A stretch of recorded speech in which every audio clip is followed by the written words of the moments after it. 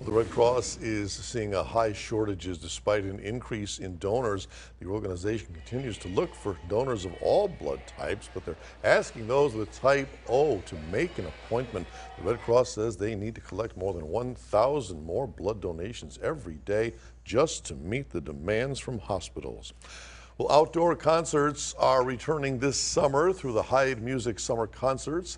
This is Downtown Inc. behind this of Appleton. They say the concert series is collecting donations for different nonprofits during their concerts. They line up for this year's summer concert series. It is on our website at wearegreenbay.com.